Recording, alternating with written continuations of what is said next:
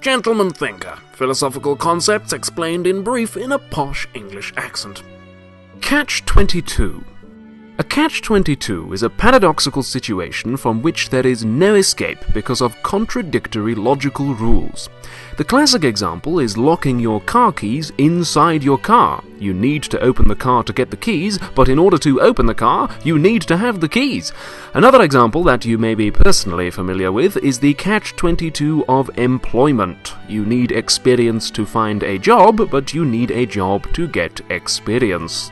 The term comes from one of my favorite novels, Catch-22 by Joseph Heller, in which a World War II pilot attempts to have himself declared insane in order to be excused from flying dangerous missions, only to come up against the contradictory rules of the military bureaucracy.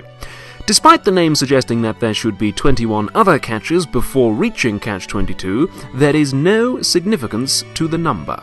The phrase catch-22 is often incorrectly used to describe a choice where either option has significant drawbacks, but that's not a catch-22. That's a dilemma. Catch-22s only arise when there is a contradiction or logical trap. Be careful not to misuse it. Subscribe to Philosophy Tube for more from the Gentleman Thinker. Till then, cheerio, old chap!